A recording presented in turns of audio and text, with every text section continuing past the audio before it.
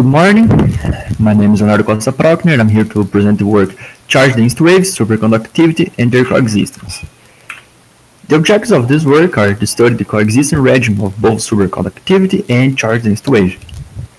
And to do that, we're going to analyze the charge density wave presence on the superconductor gap and the same for the charge density wave gap. But why? You see? Oh, sorry for the misleading title. Here you have the resistance for temperature for mercury. As you can see, in the superconductor phase, for lower temperatures, you get zero resistance. That means it will be a perfect conductor. No resistance, no loss of energy, and that phase is characterized by the presence of Cooper pairs, which will be two electrons paired together by some form of interaction, which will happen at really low temperatures. So think about that for a second. You have conductors paired flowing. Then we get charge density wave. You see, what happens with charge density wave, you have a periodic modulation of the lattice. The conductors will flow through the lattice and they will make some oscillation. It will disturb the lattice. However, they will be ordered. It won't be a random distortion. It will periodically distort the lattice. It will periodically,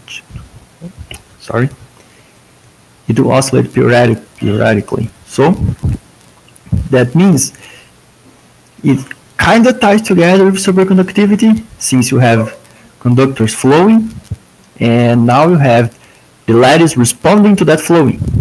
So in this work, we use a BCS kind of mod-hub model, which will have for both superconductivity and charge density wave.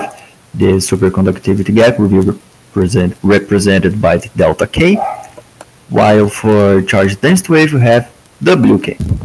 And CK will be the dispersion relation. So, second quantization, we have creation and destruction operators. I will abstain from explaining the maths, but will be used by doing a combination of Green's functions technique and mean field.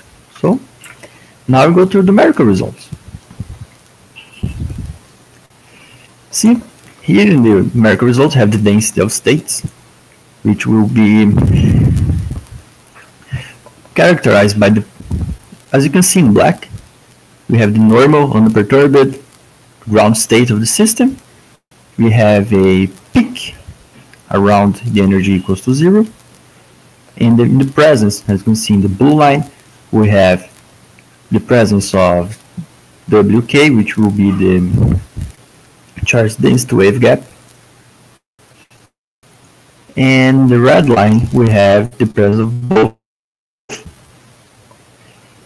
Since we use mu, which is the chemical potential at 0.5, we have the opening of a gap around 0.5 and will be further extended by the presence of both gaps. What that means is you have the creation of new accessible states away from 0, which will take then the presence of the form of two peaks. They will be further enhanced by the presence of both gaps. As you can see, however, if you look at the gap from the superconductor gap, we have the presence of WK, which will be the charge density wave gap, will unfavor the superconductivity. And if you look at that, it would mean that the states are conflicting each other. Trying to look at, for example, for WK have the same behavior. Both the phases, as you can see in both images, try to suppress each other. So they're in a competition. That would be the behavior expected when you have correlations. However, we don't have correlations on this model. We don't have correlations at all in this work. While we do have a form of interaction hidden inside WK and WK for their expressions, they're not correlated. They're not Colombian style correlations, for example.